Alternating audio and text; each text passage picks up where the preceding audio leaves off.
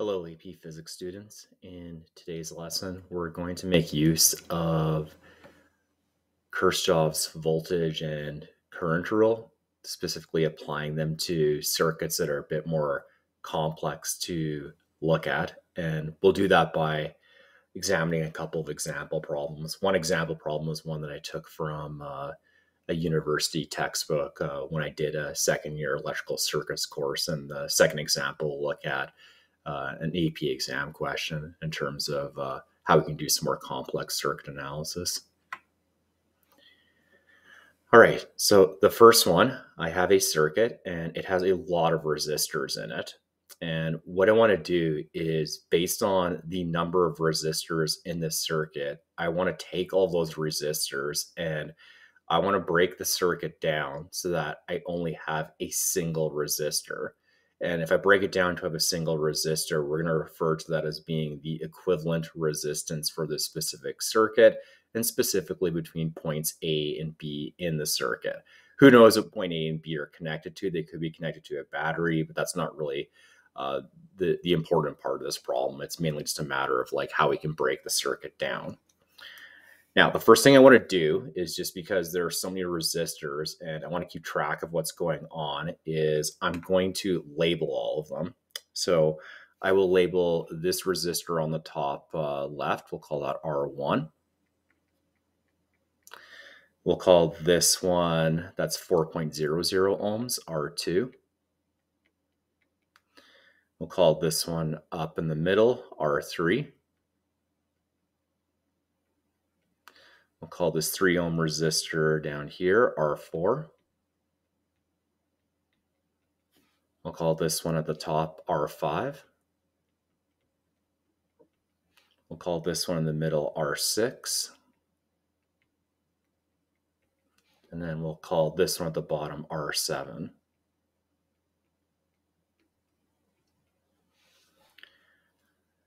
Okay.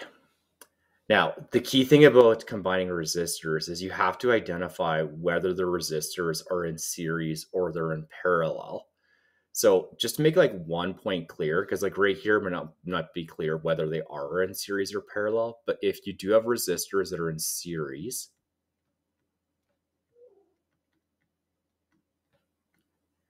they have to all be on the same branch.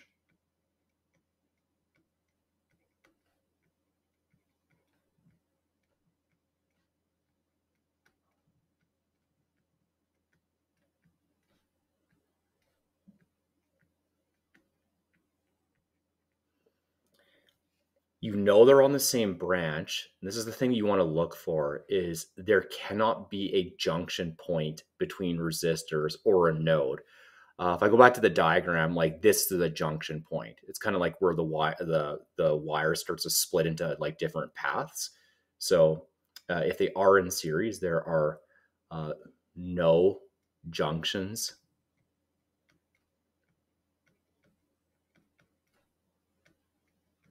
or nodes. So it might look like R3 and R5 are in series, but they definitely are not. Because if you had current that was moving from this point on the left here to this point on the right, when it hits this branch, the current is going to split into a couple different paths. So the only way I can truly know if resistors are in series is that if they're on the same branch and there are no nodes between them. So looking at the diagram here, the only ones I can definitively say are along the same branch, because there's no junction points between them, is going from R5 to R7. If you started at R5, you then go through R6 and then R7, and going through R5, R6, R7, that's a single branch. Okay, there's no nodes and there's no junctions in between those different resistors. So that's the first thing we're going to combine. So I'll say step 1 here. I'm going to combine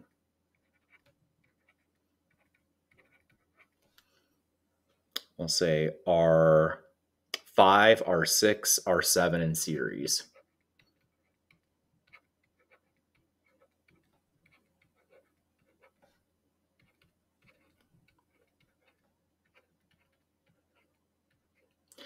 Now, if you have resistors in series and you want to combine them, all you have to do is just add the different resistance values together. So I'll say the combined resistance for resistors, we'll say 5 through 7.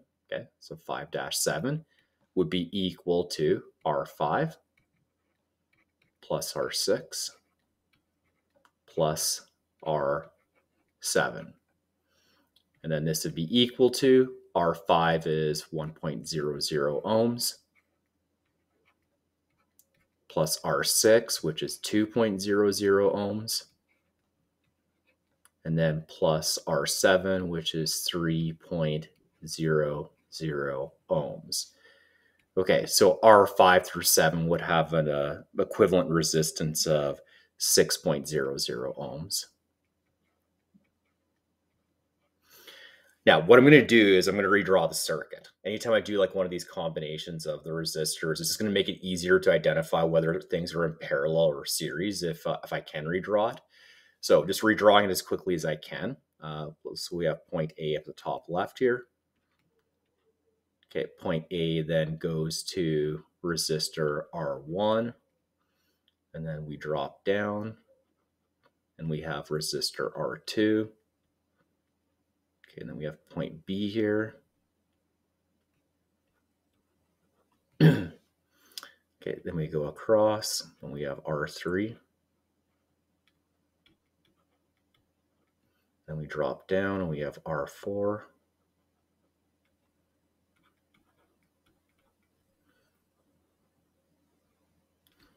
And then we go across, and we have that combined resistance.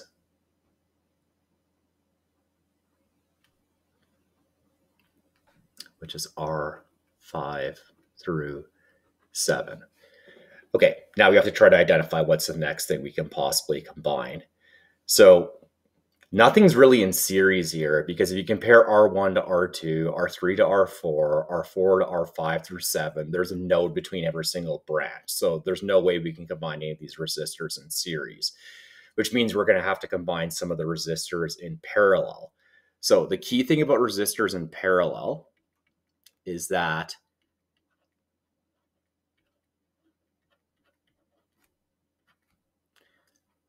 they must have the same voltage across them.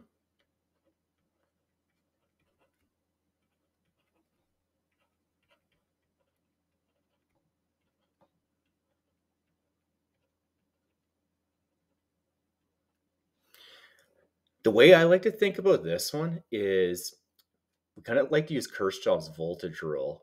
And I'm going to compare a couple different loops. And I'll know that two resistors are in parallel if I go through a couple different loops, and the only thing that distinguishes the loops are the two resistors that I'm considering to be in parallel. So I'll write this down. That'll kind of like illustrate what I mean by this point. So compare two loops, or multiple loops, I'll say.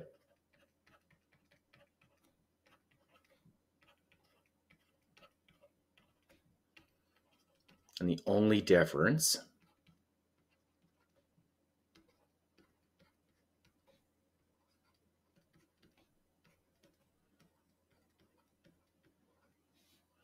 in the loops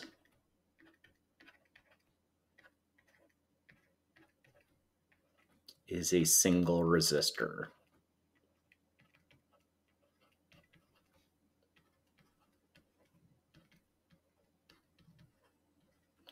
All right, so let me show you a couple different loops here. So let's say we start at point A, and I'm going to follow a loop that goes from point A, and then once it hits this node right here, it's going to turn down and it's going to go through R4. Okay, so that's one loop and going from like point A to point B. Now I'm going to draw another loop. Okay, so this time I'm going to have the start from point A. Instead of turning down at this junction, I'm actually going to keep going. Okay, I'm going to go down here, and then I'm going to come back to this point like that. Now, if you were to compare the green loop compared to the purple loop, both of those loops pass through R1 and R3, The only difference between the two loops is when they go downward, they pass through a different branch. So the green loop passes through R4, and the purple loop here passes through the combined resistance of R5 through 7. So those are in parallel, because whatever the voltage drop is across resistor 1 and resistor 3, okay, both those loops are going to experience that exact same voltage drop, which means that whatever the voltage drop is across resistor 4, that has to be equivalent to the voltage drop across resistors 5 through 7. And that's why no resistors are in parallel. So to calculate the combined resistance, and we'll clarify it. So let's say here, we're going to say step 2 is we're going to combine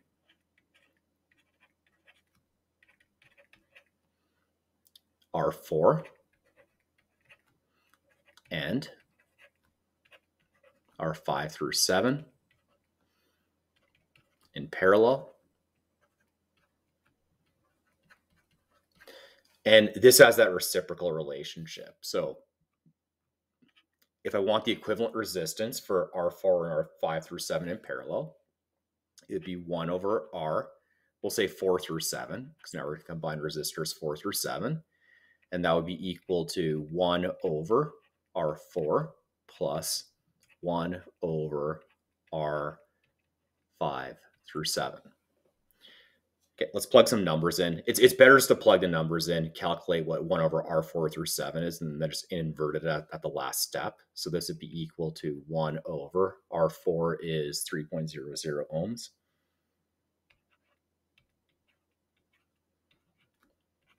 Plus 1 divided by R5 through 7 is 6.00 ohms.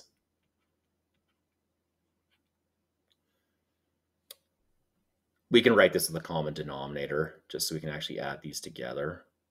So I just want to have a common denominator of 6. So we can just write this one, so it's 2 over 6. So then if you add them together, you then have this is equal to 3. We don't need to write down these decimal places. We can worry about the significant digits at the end. Okay, so this would be 3 over 6 ohms, which is 1 over 2 ohms. And if you compare the original equation, it's 1 over R4 through 7 is 1 over 2 ohms. So if you just find the reciprocal of 1 over 2 ohms, you would just get that the combined resistance R4 through 7 would be equal to 2 ohms. Okay, let's redraw the circuit out again. And let's point A. Okay, got resistor 1, and then drop down, got resistor 2.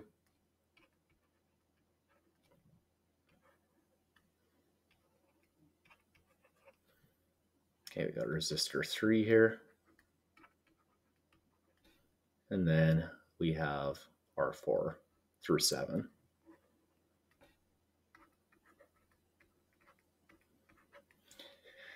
Okay, so the next step is you can see that R3 and R4 through 7 are along the same branch. If you go from R3 to R4 through 7, there is no junction or node that's in between them. And because of that, they're in series. And by the way, I should have mentioned this up here. In terms of what it means for resistors to be in series, it means that the current through them is the same. Current. Same along branch. That's why it's a problem if there's a node, because if there's a node in between, then the node makes the current start to split up. All right, so we're going to combine R3 and R4 through 7 in series. So I'll do that on the next slide here. Okay, so step 3, combine R3 and R4 through 7 in series. So if we do that, we then have R3 through 7 would be equal to, so it'd be, again, we combine in resistors in series, we just add the resistance values together. So R3 plus R4 through 7 which would be equal to R3 is 6 ohms plus R4 through 7 had a combined resistance of 2 ohms. So we're going to have R3 through 7 is going to be equal to 8 ohms. And once again, let's redraw the circuit out and see what we have left now. So again, we've got this point A. Okay, connected to R1. Okay, this drops down again, and you have R2. Okay, it goes over to point B. And then we have this effective resistance, which is the R3 through 7. Okay, so once again, we're trying to identify, like, can we combine in series or parallel? These guys are definitely not in series because they're along 2 separate branches. Now, again, the way to identify like whether they are in parallel or not is I would just, again, consider 2 different loops and then ask yourself, is the only difference between those 2 different loops just a single resistor? So if we go back here, if you start at point A and you do a loop where you start at A and you drop down through resistor number 2, and then if you do another loop where you start up here, drop down, and then go back to point B, the only thing that is difference between the two is R2 and R3 through 7. So both of these paths would result in the same voltage drop across resistor 1, which means that the only difference between the two of them would be the voltage across these 2 resistors, and they have to be the same because by the time you like complete a closed loop, you need your net voltage to be equal to 0 according to Kirchhoff's voltage law. Not that we're worrying about that right here because we haven't shown what A and B is connected to, but this is the logic in terms of like how they're actually in parallel. So let's do that, combine them. So we'd have step 4, we combine R2 and R3 through 7 in parallel. So we go to that reciprocal relationship. So that tells me that 1 over resistors 2 through 7 combined would be equal to 1 over R2 plus 1 over R3 through 7. So this would be 1 over R2, which is 4 ohms,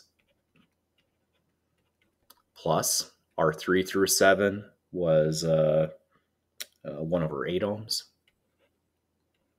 And again, just to add these together, we just want to have a common denominator. So I can just turn a quarter into 2/8.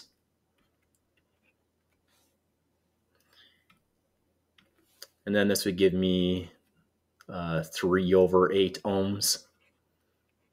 And then just to figure out what the R2 through 7 is, just find the reciprocal of this fraction. So you'd have R2 through 7 would then be equal to 8 over 3 ohms. And let's convert that to a decimal number. So we can say it's equal to 2.67 ohms.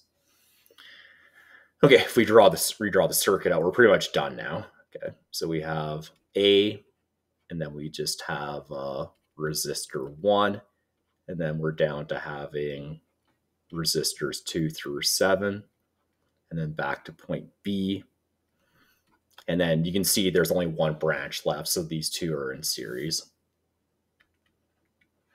So we would just combine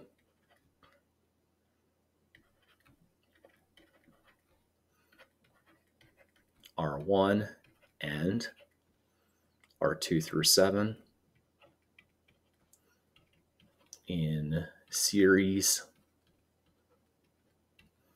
So we would have, I'm going to call it R equivalent now because it is the total resistance of the circuit. So we'd have R equivalent is equal to R1 plus R2 through 7, which would be equal to R1 is 2 ohms plus R2 through 7 is 2.67 ohms.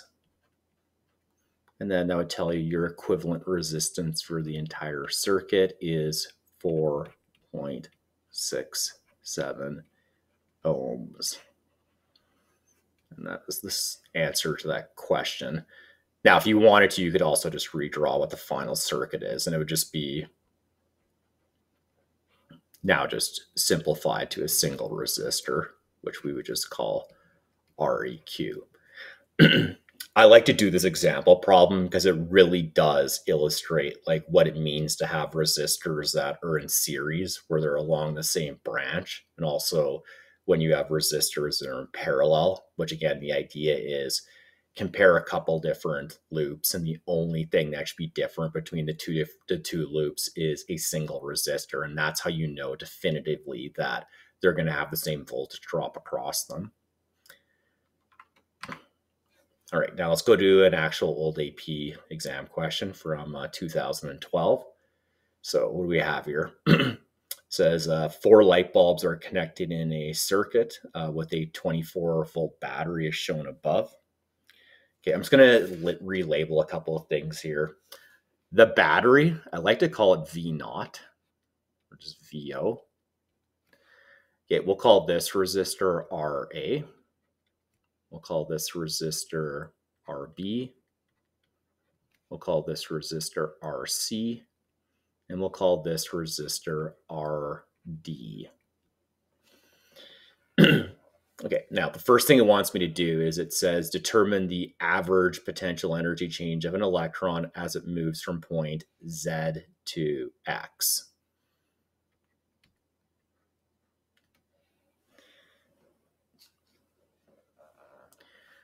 Okay, so electrons move from the negative terminal to the positive terminal. So electrons will move in a direction that would be like this right here. And really what the question wants to know is as you cross from point Z here to point X, what's the potential energy change? Now, the way we're going to do that is we'll use our equation that relates your voltage to your potential energy. So we can go back and use the physics 30 equation or AP physics equation, doesn't matter which one you use. And that equation is this: delta V would be equal to delta EP, and then divided by the charge magnitude, Q. So we want to figure out, let's write an AP notation though. So we'll say instead of delta EP, we'll write down delta UE, all divided by Q.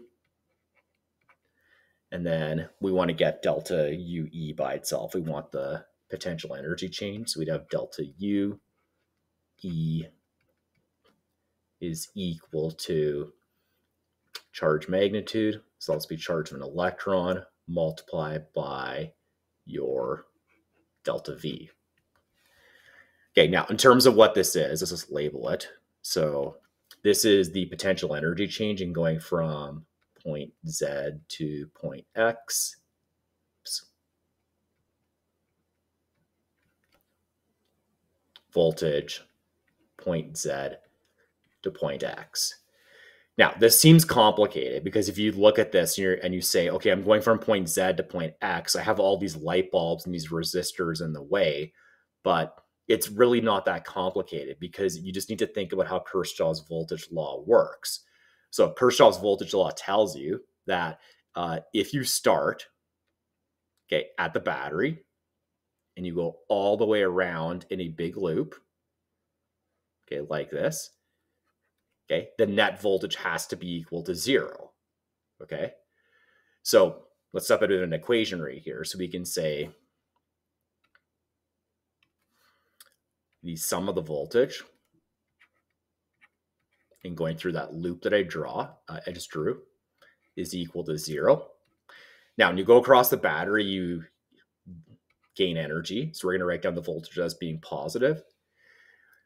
Now, when you go from point Z to point X, like, yes, there are a bunch of light bulbs and resistors in there, but I don't really care about that, okay? Like, all I care about is the fact that I am just going from point Z to point X. So I can just say, now we're going to lose energy as a result of going through those light bulbs, which makes the voltage negative. But really, if you're just going from point Z to point X, we can just say minus the voltage and going from point Z to point X. So what this tells you is like a very obvious result. It just tells you that whatever energy is gained across the battery has to be lost whichever path you take to go across these light bulbs here. Like there has to be an equivalent amount that's going to be lost when you go across these bulbs and going from point Z to point X. So the voltage and going from point Z to point X would just be equal to the voltage of the battery. So again, the whole idea is you're gaining 24 volts when you go across the battery.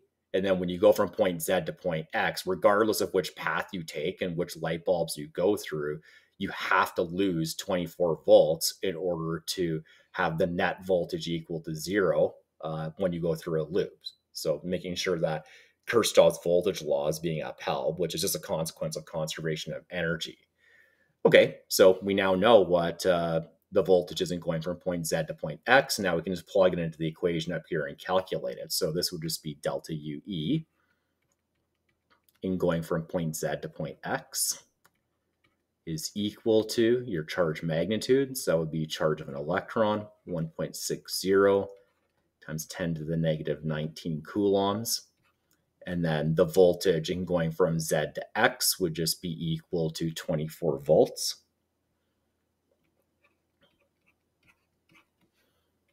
Okay, round this to two significant digits, and then we would get 3.8 times 10 to the power of negative 18 joules. Now, we'll deal with the sign in just a moment, whether it's positive or negative, because that's what part 2 asks. So part 2 says, indicate whether the electron gains or loses potential energy when it goes from point Z to point X. Well, you're going across bulbs, and when you have the bulbs are resistors, so as the electrons go through the resistors, it's going to heat the resistors up, and the light bulbs are going to emit visible light. So there has to be a loss in energy as a result of doing that. So we'll say here that delta UE in going from point Z to point X would be equal to, well, not equal to, let's clarify what the sign is.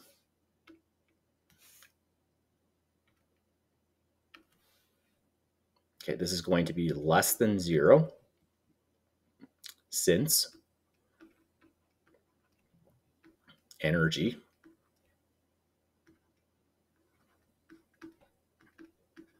is lost in the form of thermal energy and light energy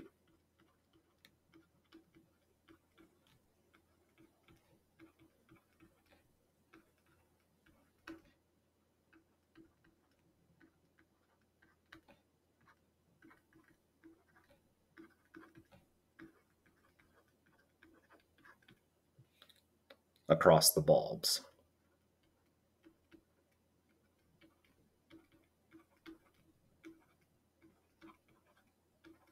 So we can check off loses energy here. We can go back and we can actually add a negative sign into that.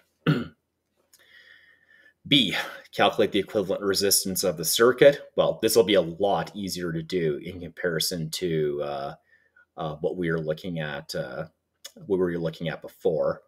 So just in terms of like how we can combine this. So let me erase this loop here because you don't need to make use of it anymore.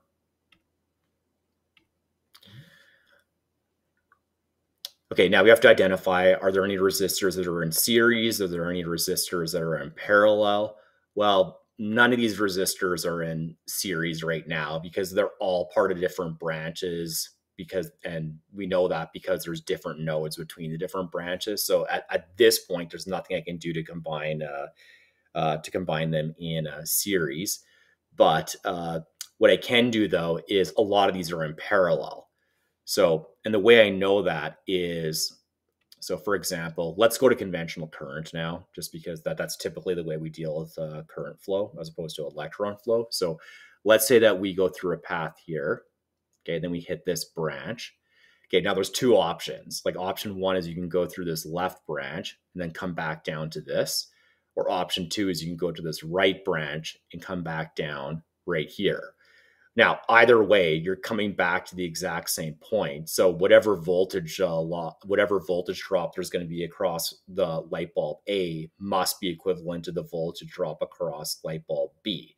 And it's going to be the same thing when you go down here. If you take one path that goes through light bulb C, uh, compared to another path that goes through light bulb D, whether you go through the path through C or the path through D, you have to come back to the same path, which means that whatever the voltage drop is across C, that's going to be equivalent to the voltage drop that's across D.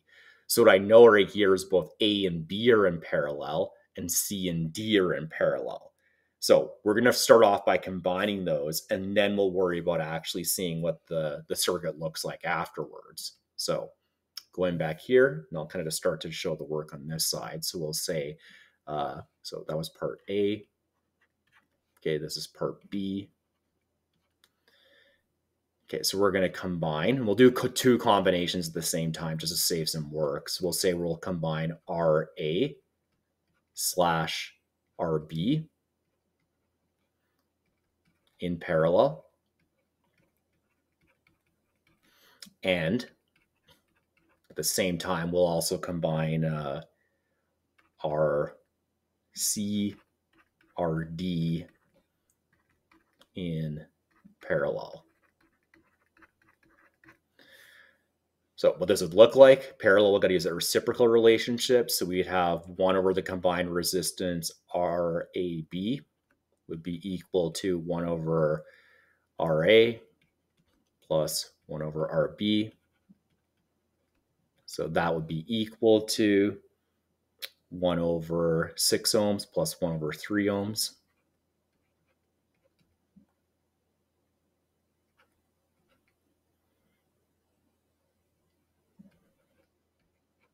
Okay, I'm not going to show the work for the common denominator here. You can just plug it in your calculator or just do it in your head. Just add them together and just find the reciprocal of what it's equal to.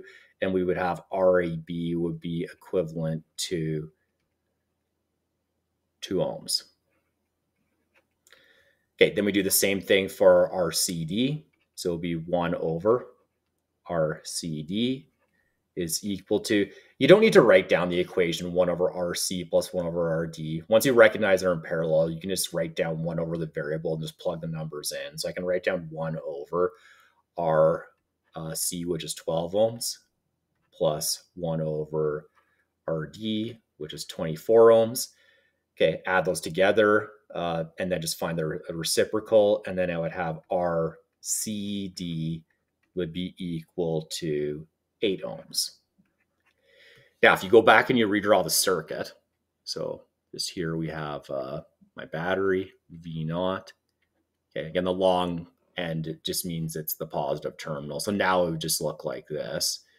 So we'd be dropping down, and we would have RAB, drop down, and then RCD. And you do that, now we just have a single branch, okay? So a single branch just means the current must be the same, therefore those resistors are in series. So then I would combine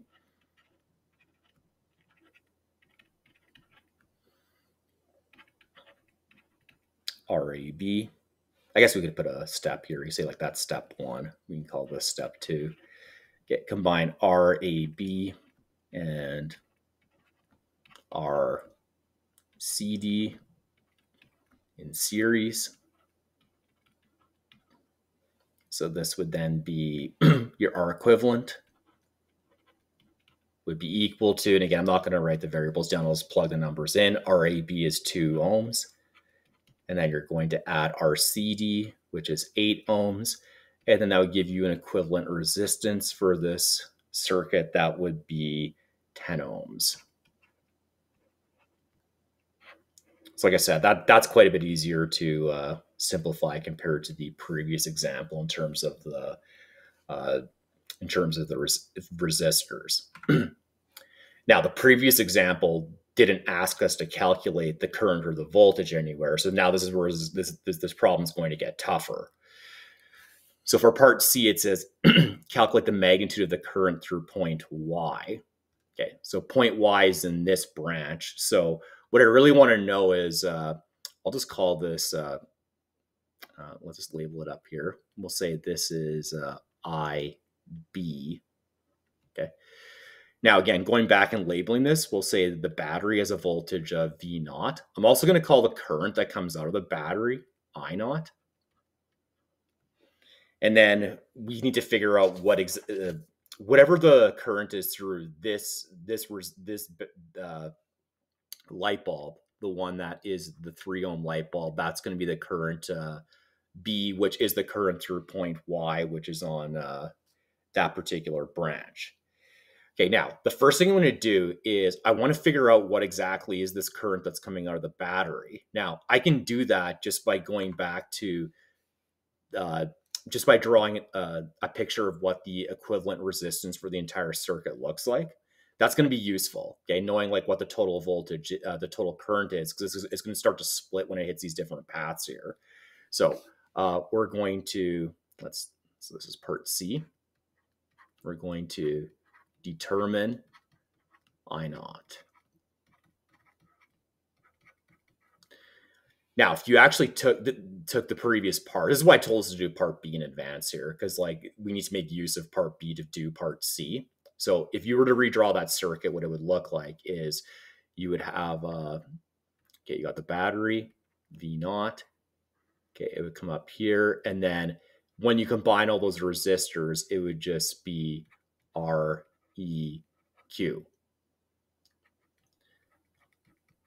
So if you took all the resistors and combined into a single resistor, then I naught would actually just be the current that would go through the equivalent resistance of the circuit. If I have a circuit that's as simple as this here, where you have V naught, I naught, and RQ, we can just use the equation V is equal to I times R to relate those different quantities. So here it would just be manipulating for I naught. You would have I naught would be equal to V naught divided by REQ. This is usually the reason why you want to combine all the different resistors, because it'll be a way in which you can figure out what the current through the branch that's attached to the battery is. Aside from the fact that it's just cool to combine the resistors. But this is the more practical thing in terms of our analysis, is we want to figure out what exactly I naught is. Okay, so this would be equal to the battery voltage, which is 24 volts, and then divide this by REQ, and REQ is 10 ohms.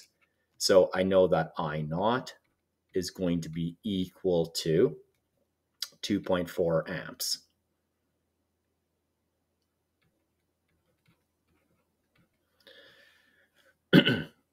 Okay, so now we can just draw this. We know that there's 2.4 amps that's going to come, and it's going to hit this node right here, and it's going to split into a couple different paths. Now, qualitatively speaking, you can just think about this. If you have current that hits a branch, the current is going to go through the path of the least resistance. So more of the charge is going to pass through the path that has light bulb B, and less of the current is going to go through A. Now, what we can do is we can use a little ratio rule to identify how much is going to go through this right side branch, okay? And here is how we would do it. So we would say here that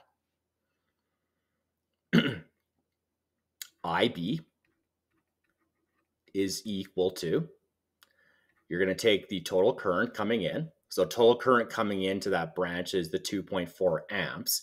Now, in terms of identifying the ratio of the current that goes through, what you want to do is you want to take the resistor that you're looking at. Actually, no, that's not totally right. So what you want to do is you want to take the equivalent resistance of these two. Okay, so that would be RAB.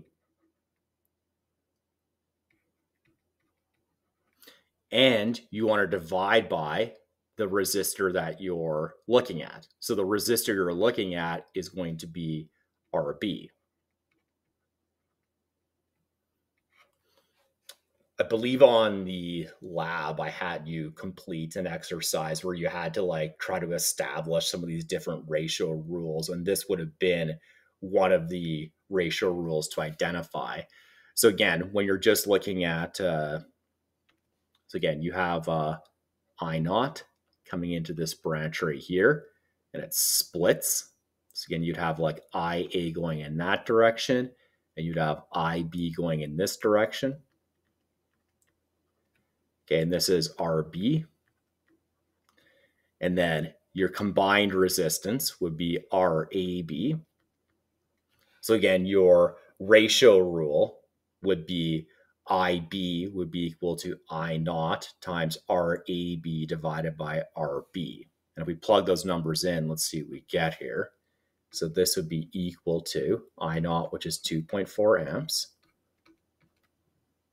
multiplied by RAB. Now that's just the equivalent resistance for these two ones that are in parallel up here. So that would be the value that was, what did we calculate again? That was 2 ohms. Okay, 2 ohms. And then divide this by RB, and RB is 3 ohms. So what this is telling you is it's telling you that 2/3 of the current is going through that branch. Okay, so then I would have IB, and we can say that's equal to IY, because IY is just up there.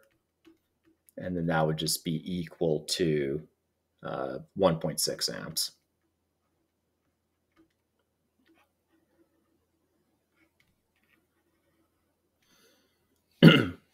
Okay, and then C, part 2 says, so this was part 1. Okay, part 2 says indicate on the diagram what the direction of the current is through point I. Well, we already identified. So again, current here, that's conventional current. So conventional current is what direction, quote unquote, protons would go in the circuit. So they would come out of the positive terminal of the battery, okay, go up, go towards the right, then drop down. Then they have this node or this junction where they split. So some of the charge is going to go towards the left, some of it's going to go towards the right, which means that current goes through towards the right through point Y. And I kind of already drew it on the diagram right there, but I could draw it again, I guess. So we'll say IY is towards the right.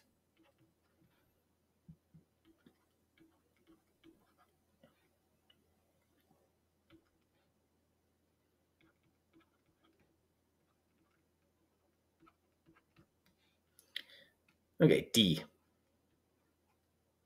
It says calculate the energy that is dissipated in the 12 ohm bulb in 5 seconds. Okay, now we're starting to deal with a rate now. Okay, anytime you see like time, you should be thinking of rate of energy change. Rate of energy change is going to be associated with power.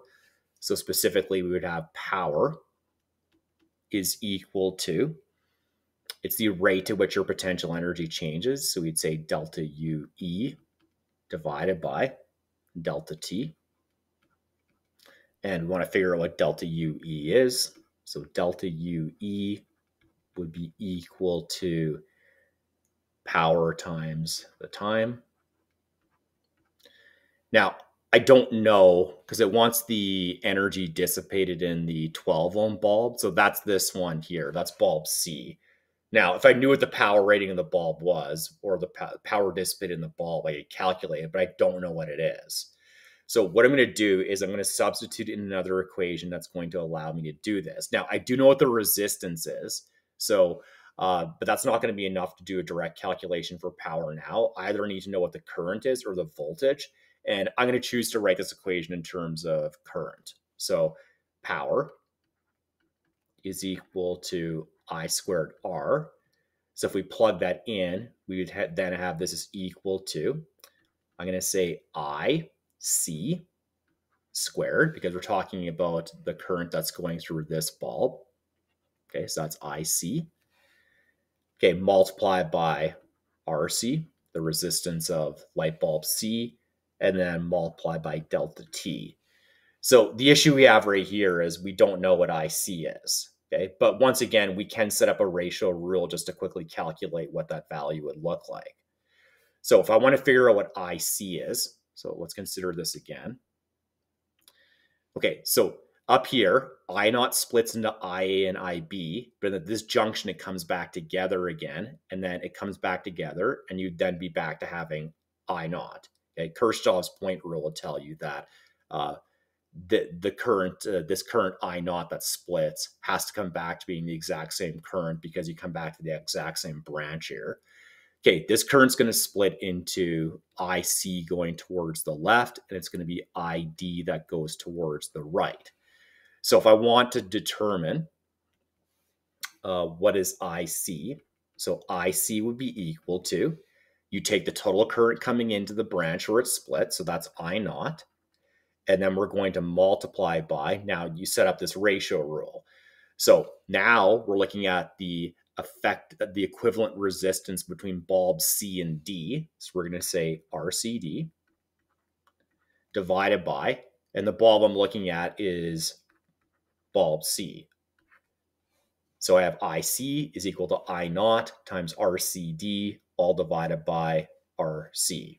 So again, that's one of my ratio rules that I can use to quickly figure out what exactly is the current through that particular branch. Well, let's plug the numbers in. So this would be IC is equal to I naught, which would be 2.4 amps. Okay, and then multiply by RCD. So that's the equivalent resistance of C and D in parallel put together. So that value was 8 amps, or sorry, 8 ohms. Divided by RC is 12 ohms. You can see that's a fraction. Again, that's 2/3. This is actually going to give you the exact same current that you got through branch B. So I'd have IC would then be equal to, so 2/3 of that would again be 1.6 amps. And then to figure out what the potential or the amount of energy that's dissipated, let's just plug it into the equation we have up here. So I'll bring it over towards the left, and we'd have delta UE would be equal to, so IC is 1.6 amps all squared, multiplied by RC, which is 12 ohms, and then multiplied by the change in, or the time, which is 5 seconds. So if we take, we'll say delta U, how about delta UEC? Okay, so if we have 1.6 amps all squared times 12 ohms times 5 seconds, and we can write this as 154 joules. Let's keep it as 3 significant digits here, although I think we technically should be rounding it to a different number. I think it actually should be 1 because of the time value, but so I suppose we could write it like that too. We could just say 2 times 10 to the power of 2 joules. And that's the potential energy change, energy dissipated in the 12 ohm bulb. Okay, one final part. It says rank the bulbs in terms of brightness, with 1 being the brightness. If any of them have the same brightness, give them the exact same ranking. So in terms of what exactly brightness is associated with, brightness is associated with the amount of power that is being dissipated. Now, we already know what the power is. Well, we didn't directly calculate it, but the idea is to figure out what power is through these different bulbs. We just want to use the equation P is equal to I squared times R. Now, we pretty much know what the, like in order to figure out what the power is through the bulbs, we just have to know what the current is through them. So we can go ahead and actually just very quickly calculate it. So I know from the previous slide that IB, we calculated that as being equal to, it was 2/3 of the current I naught coming in. So that was 1.6 amps. Well, think about this here. If I naught was equal to 2.4 amps, okay, Kirchhoff's point rule at this junction would tell you that the current that's coming in has to be the current that's coming out. So to calculate IA, it's pretty simple. IA would just be equal to the total current coming in and then minus IB, which would be equal to 2.4 amps, or, yeah, 2.4 amps, subtract 1.6 amps, and then that would be equal to 0.8 amps, which makes sense because I already identified that 2/3 of the current goes through bulb B, which means 1/3 of the current is going through that one. And then, okay, current comes back together to give you I naught here. And then you have IC and you have ID. Okay, we identified that IC was also 1.6 amps.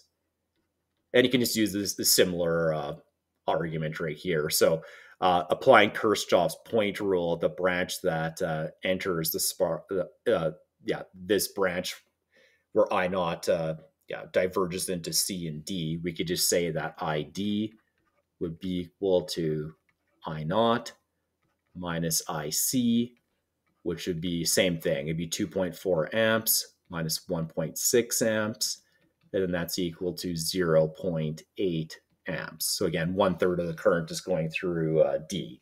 And again, that makes sense qualitatively speaking, because less of the current's going to go through the branch that has more resistance. Okay, the current likes to go through the branch that has less resistance to it. Okay, so to calculate power, we're just going to use this equation and just do it for all the different bulbs. So PA would be equal to, okay, the current through bulb A is, we identified it up there, it's 0.8 amps, all squared, multiplied by the resistance of bulb A, which is 6 ohms. So that's going to be equal to 3.84 watts. Okay, the power through B would be equal to its current. So the current through B is 1.6 amps. We're going to square that, multiply by the resistance, which is 3 ohms, and that's going to be 7.68 amps, or sorry, 7.68 watts, that is.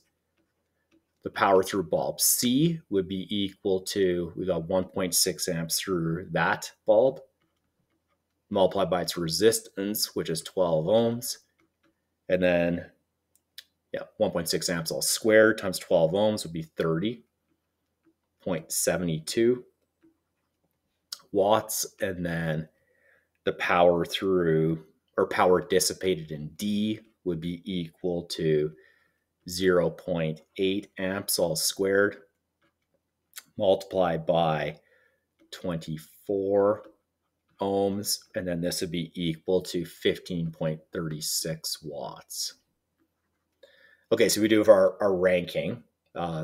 The greatest amount of power dissipated is going to be in bulb A. So that would be 1 here. Sorry, bulb C, I should say. Okay, second highest power is bulb D. Okay, third highest one is going to be bulb B. And the one with the least amount of power that dissipated in it would be bulb A. So just notice right here, just like the different variables that are affecting power. So if you compare, for example, B to C, they both have the same current through it, but the thing that's different is the actual resistance, and that's what makes the power dissipated a little bit different. So yeah, our ranking here is 4, 3, 1, 2. Okay, that's it for this lesson. And what you can do is in assignment number 4, you can complete all the problems in the section called combining resistors, and I'll talk to you in the next lesson.